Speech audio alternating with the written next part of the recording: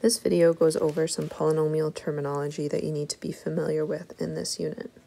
The first one is a term, which is a product of a coefficient and variables.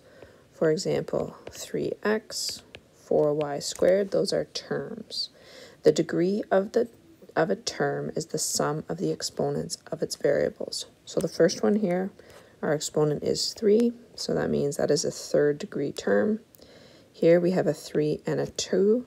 So this is a 5-degree term. Here we have a 1 and a 7, so this is an 8th degree term. A polynomial expression is formed by adding and subtracting terms. For example, 3x plus 2y. The degree of a polynomial is the highest degree of any of its terms. So here we look at the first two. 4 plus 3 is 7. Second two, 2 plus 7 is 9. So this is a 9th degree. We can classify a polynomial in two different ways. The first way is by referring to the number of terms it has. So if it has one term, we would call it a monomial. 2 terms, we would call it a binomial. 3 terms, a trinomial. And 4 or more, we refer to it as just a polynomial. The second way we can classify a polynomial is by referring to the degree. So here we have a polynomial example 5x. This would be degree 1, and this would be a linear term. Here, our highest degree would be this 2 here. This would be a quadratic. Here we would have third degree, which is also called a cubic. And our last one here, just the constant 4, this is degree 0, and our classification would just be a constant. So let's practice classifying some different polynomials. Here, we are also going to need to expand, which is going to review some of our exponent rules and multiplying binomials.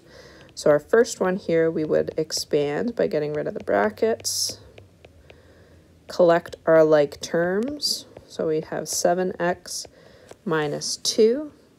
Classifying this by degree would be linear or degree 1. Classification by terms would be a binomial because there are 2 terms here.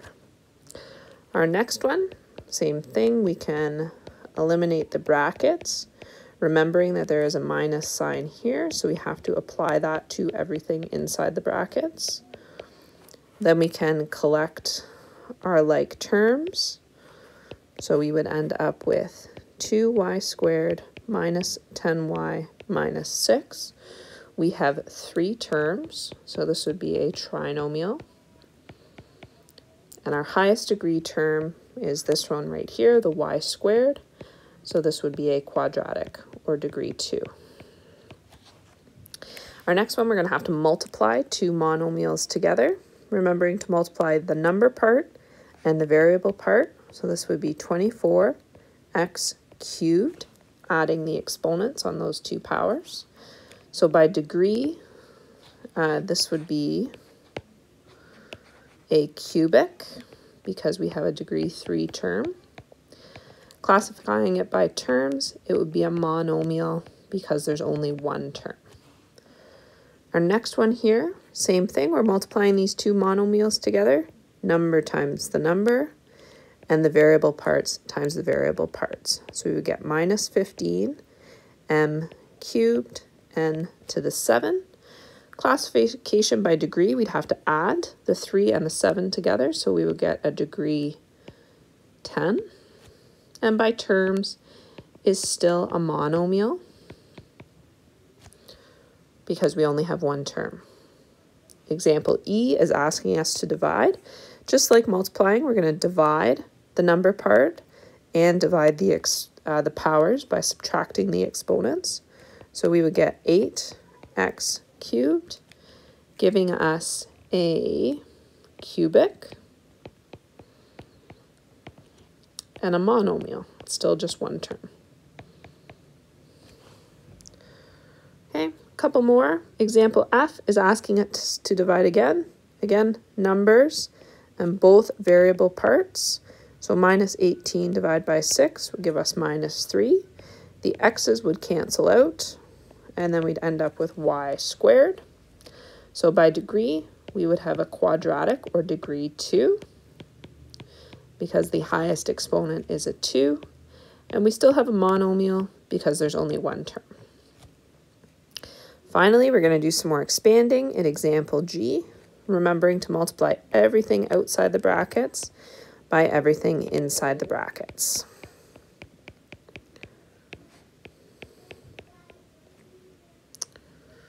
Let's see, minus 4x squared minus 7x, and then we can collect our like terms. So 2x squared minus 4x minus 12, which is going to give us a quadratic because we have that degree quadratic, degree 2, and a trinomial because we have 3 terms after we've simplified everything.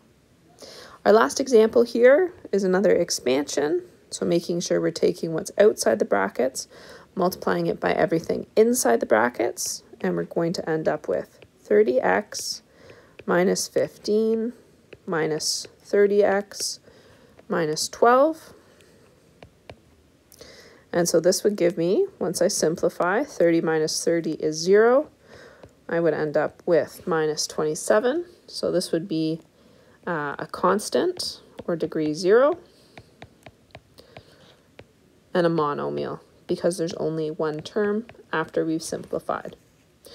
That is terminology that you should be familiar with as we go through this unit.